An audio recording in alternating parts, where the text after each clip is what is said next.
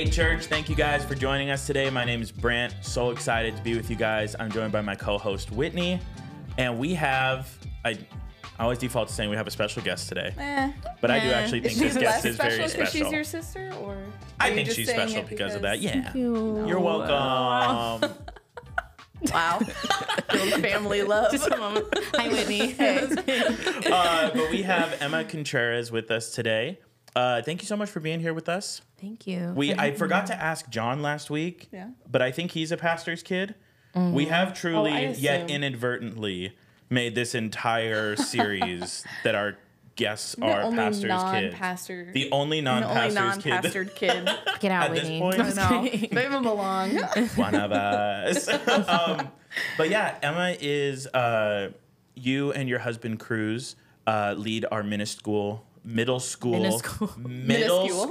ministry, which is E111. Yes. And you're part of the worship team, and you work on staff in our lead pastor's office. You're a mom to two real cuties. They're very cuties. Yeah, they're cute. Yeah. They are They're adorable. cute. Yeah. But yeah, so this week we're talking about I Am the True Vine. We had a guest speaker of no relation to Pastor Tim, but this was Dr. Jason Clark was with us this week. Wonderful accent, wonderful message. Yeah. An accent always takes me a minute. To adjust? Yeah. Like when he started speaking, Our I was producer, like, Kesley, who also has an accent, is offended. no, it always just takes me a minute. So when he started speaking, I was like, okay, here we go, Emma. Time to gear in. And then it takes me like a few minutes, and then I'm like, good. I'm here. Yes. Yeah, I'm like, here we are. Yeah. I really liked I loved what he was talking about in I Am the True Vine. But I think the thing, and we can just kind of jump right into it, the thing that really stuck out to me that Dr. Clark was talking about was this idea of he talked a lot about pruning, and how when you cut something back, when you prune a vine, a bush, a tree, whatever it is, it's those things are taken away from it, and it causes the right stuff to grow, and it causes the proper growth. But one of the things that he said was that in the life cycle of a tree, or in kind of the health cycle of a tree, trees usually fruit or bloom once a year. They're not constantly producing, but we live in a culture and in a society where we're constantly told you should be producing, you should be grinding, you got to be on your hustle. And so to hear him talk about the winter seasons, I think was so cool. And we can take that in a bunch of different ways, because I'm sure you have winters in your life. You've probably had winters, and even looking at my own, I know there's places where I've had a winter, and it's like, oh, I'm just needing to focus on me. There's pruning that's been done. There's something that I'm going through. I'm needing to do that. What does that look like in your life, and even in your own? Just what have those looked like for you guys? Yeah, I think the key point of a winter, well, one, identifying that you're in a winter, so you're not just like Beating yourself depressed. up. Identifying, Yes. Admitting you're in a winter is the first step to your spring. Literally. But then it's a conscious decision of, okay, this is where I'm at now. And you have two choices. It's either in my winter, I'm going to be a wreck and I'm going to just fight it and be upset, or I'm going to allow the Lord to work out whatever he needs to work out in me in this season. And normally it starts with the other one where you fight it for a little bit. And then eventually you're like, okay, I think I'm going to start like coming to terms with what's going on and like moving forward, I guess. And so, that's what I always like think about when I'm first coming to a winter. I feel like I'm on the tail end of a winter, if not entering my spring. I feel like the Lord, Amen, Lord. Give me spring. No, I feel like the Lord told me a few weeks ago that like you are, like that I was done, like that my winter was coming to an end, and that but it was like, okay, I feel like he was kind of telling me like, Emma, now it's your turn to step into what's next, because I think it's so easy to get, the winter, like if you think of the season winter, Yeah. you get the cocoa, you get the blankets, you hunker Cozy. down, and you're like you're suffering, but at least you're warm. You know, so like I think sometimes we can get comfortable in a more difficult or a more suffering season. You just get used to whatever's going on. So I kind of felt like in a few weeks ago, the Lord was like, okay, Emma, like I'm bringing you into something new. It's time to step into that next. But Was that winter like just resting, or do you feel like the Lord was teaching you something? Not to make productivity and rest, but I'm just curious, like. I think it was lessons. I think it was a lesson I needed to learn about I feel like I placed a lot of value in titles. I'm a pastor. You have a lot of titles. I do have a lot of titles. Yeah. And my most important title is God's daughter, Right. and wife, and mom. And those are important titles. And those are my like core titles. Yeah. But then it's easy to find a lot of value in like pastor or worship leader or all these other different things. And I felt like the Lord was bringing me back to this place of like when I first felt called to ministry I was in middle school actually when I felt called to ministry. I just felt called to be a pastor because I just loved people and I just wanted to minister to people. It was that simple. Like it wasn't, because I feel like you hear people say like, I felt called to be a worship leader or to be a youth pastor or to be, it was never specific for me. It was that I'm just called to be a pastor. Yeah. And I feel like over time I'd gotten kind of I'd idolized the titles of a specific type of pastor. And so I feel like my winter was the Lord undoing a lot of things and reminding me that all I ever asked you to do was to just pastor people. Wow. And you can do that anywhere. Yeah. So if you don't have youth and if you don't have worship and if you don't have a church or anything, like you can just do what God has called you to do. Wow. Anywhere. And so, but sometimes the Lord teaches us lessons just through difficult ways. Yeah. And so for me, I just felt like there was just a lot of like deep internal work that the Lord had to do. Right. And it felt like a winter because God was just working a lot of stuff out of me. And even I think Dr. Clark talked about how winter can be painful. Yeah. And I think a lot of what the Lord was working in me came through pain. Sure. And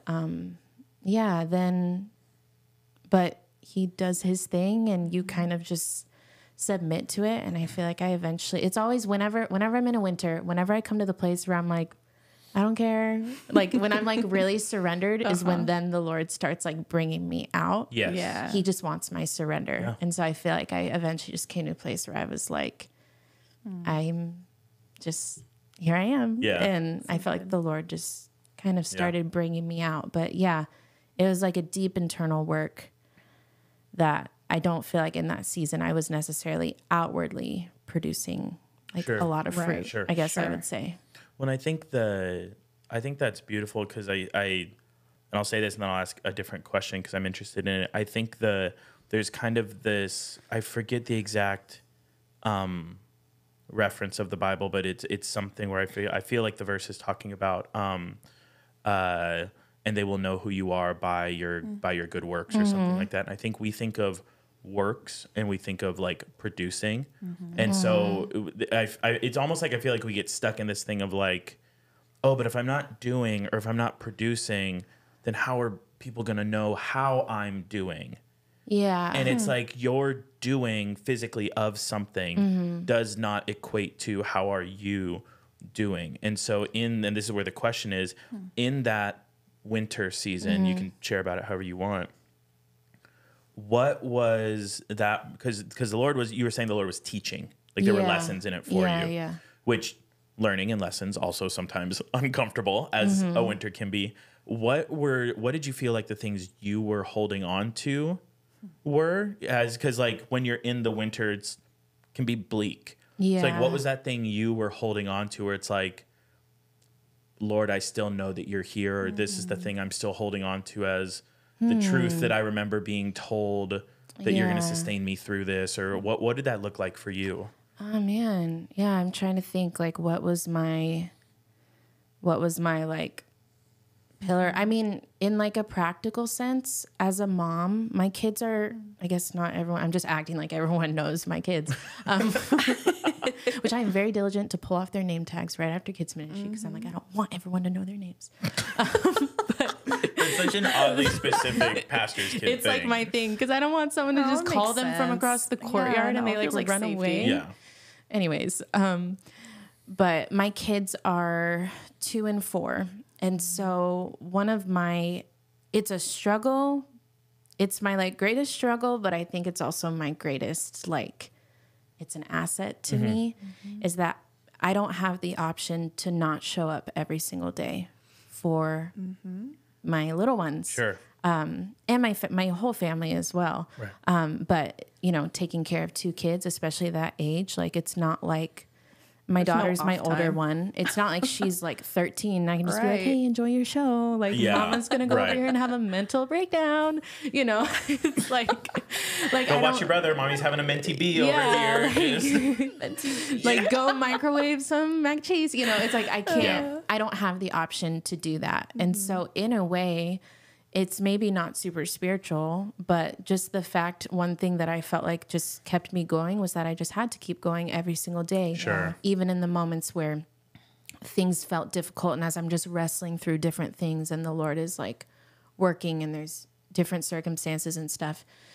Even in there's moments where that felt crippling and I wanted to just like go lay in my bed and cry for a little bit or go have a moment to myself, like I just don't always have the luxury of doing those things in the moment that I want to do them. Right. It's normally like after bedtime. Yeah.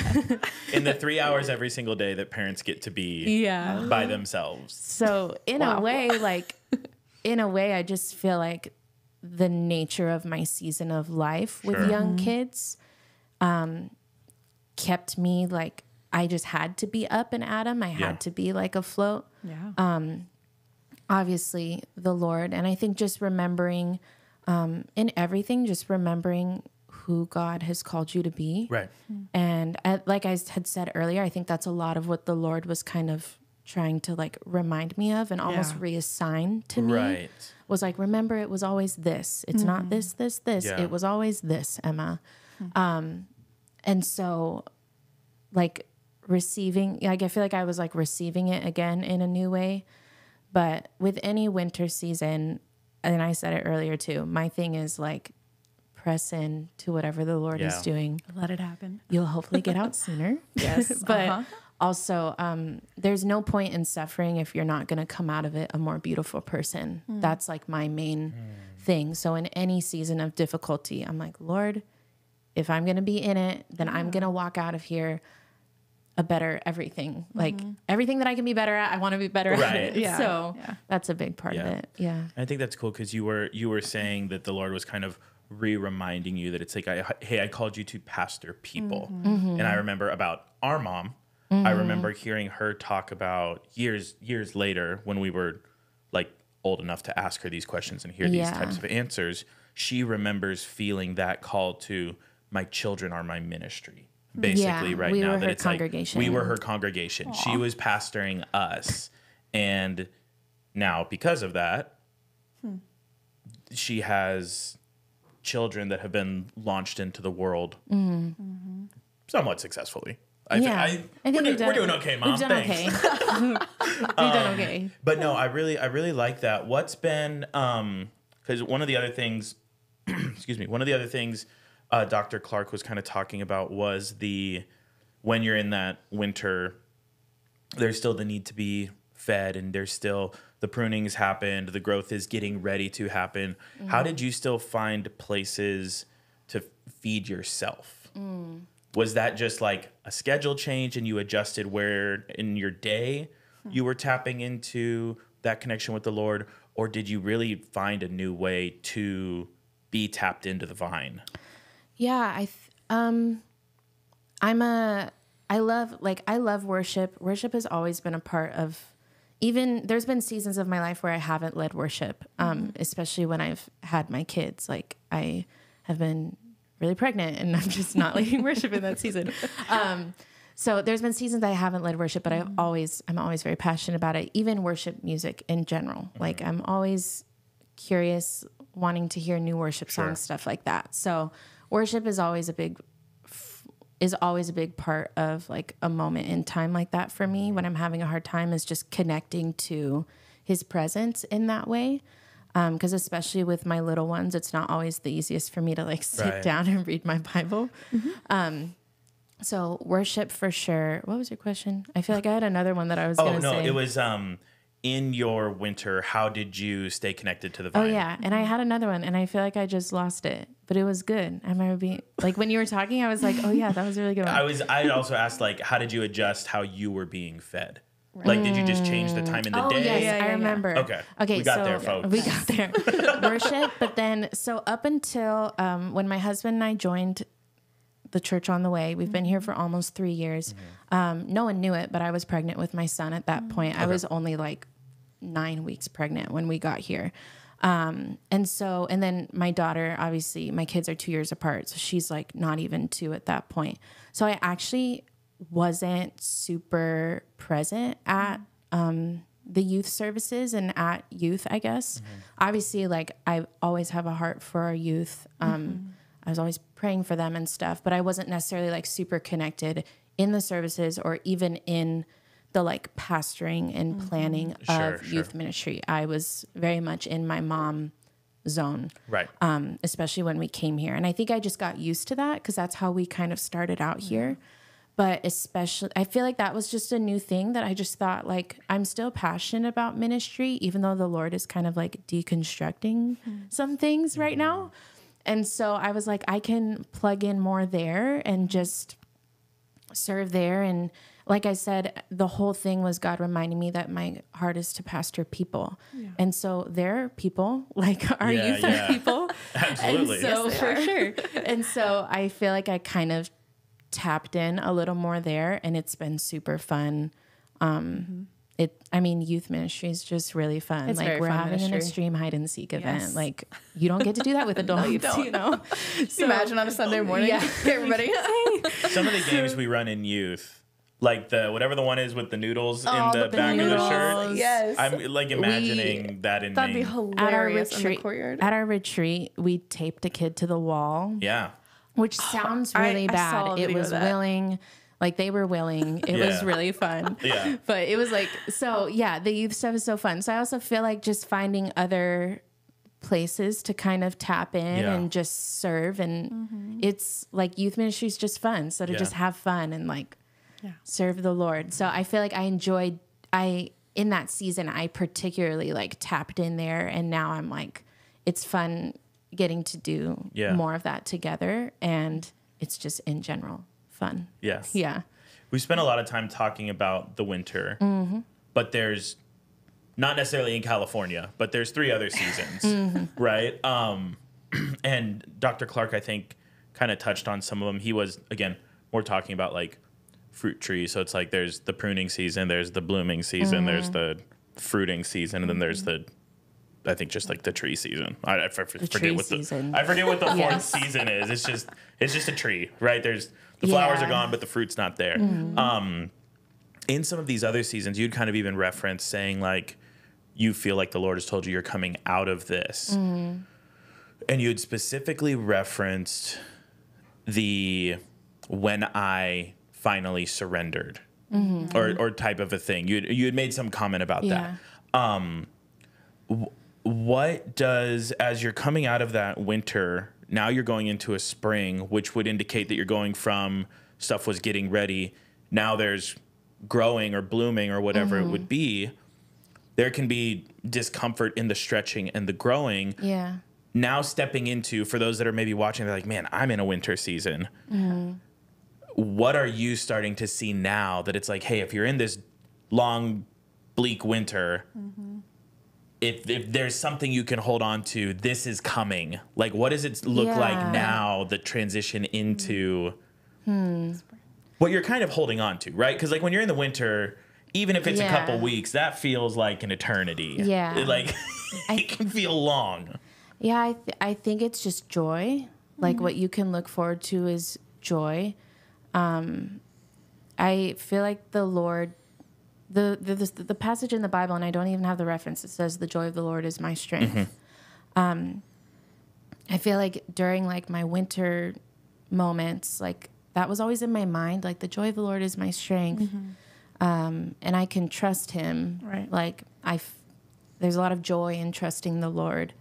That can come from trusting the Lord, but it's like that surrender moment. Yeah. So I feel like you trust, like you surrender, and then the Lord like gives you that joy. Yeah. So I feel like if anything, there's joy to look forward to, but also not renewed opportunity, but like just the opportunity to continue to like move forward and serve the Lord, like in whatever that looks like. Right. Well, I feel like in the resting, he like teaches you those lessons, right? And then I just bring in, you're maybe starting to bear fruit, and you're going through the uncomfortability of that growth and that newness. It's like, I feel like that's, you're practicing those lessons that the Lord taught you. So it's going to be uncomfortable, and it's going to be maybe a little difficult in places. And then hopefully you get to a full-on bloom of something. Yeah.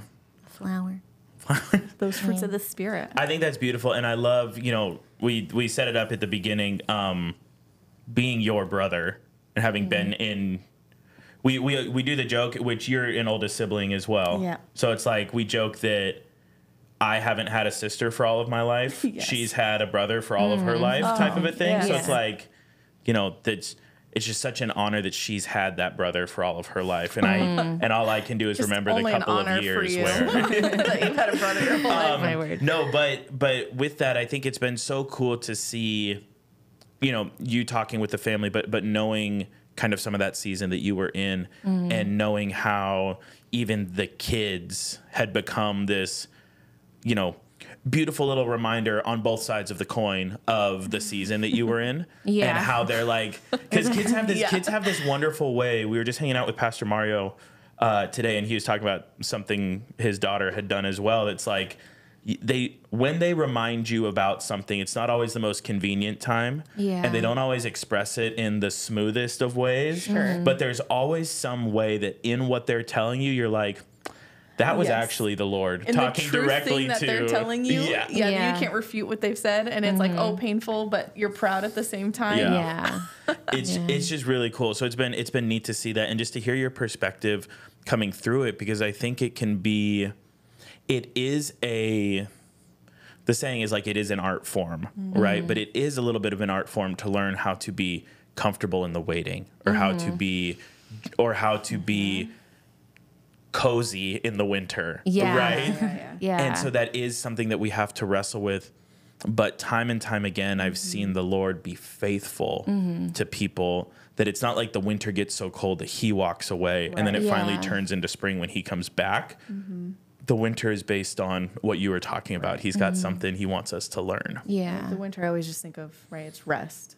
In a way, it's you're stopping a lot of the activity maybe that you were doing, because hopefully God is teaching you something, or at least just for a time taking away from something. But rest is so counterculture of what we are taught to be. And I think even within church communities, when we have signed on to be leaders or volunteers in a given ministry, and then in those moments where you have to say maybe, the Lord is telling me to maybe take a little bit of a rest or take a little bit of a break, that we have a hard time even admitting that to ourselves, or admitting that to our fellow leaders, or whatever, oh no, this is a time of rest, because it just feels so like that's not allowed, or it's looked down upon for some reason. It's hard to reconcile that. No, that can be.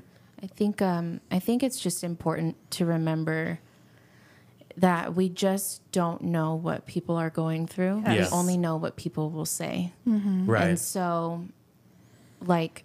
I just think about that sometimes, even when on a Sunday morning, when I'm walking through the sanctuary, or if it's a Sunday that I'm leading worship and I'm on the platform, sometimes I'm just like, Lord, I don't know what these people faced this morning, or what they're even, if they're in their winter, if they're in their spring, if they're in their season of joy, whatever, we just don't know. And so in a way too, because I'd said, it was God bringing me back to the reminder that my call is to pastor people. I feel like all of it just helped remind me, just have grace with people. Yes. and just be like loving and kind and generous and giving people the benefit of the doubt and not assuming, like all those simple little things that it can be hard to do, but it's because we just don't know. And there was, you know, I wasn't necessarily like the most vocal about stuff I was walking through. I was just walking through things with the Lord and with close people around me, and asking people for prayer and stuff. But there were times that I would like come to church and I'd maybe had a hard morning or something, and I'm like, I don't feel okay, but I'm here, Lord. Yeah. And sometimes that's the best that someone can do is I don't feel okay, but I'm here. I'm just here. Right. I'm here, Lord. Yeah. So I think just, if anything, like just the reminder to all of us that we just don't know what people are going through, and to love in all seasons. Yeah. You know? Yeah. I like that you say that. A love for other people. And then I think also just the grace for ourselves. Like when you're talking about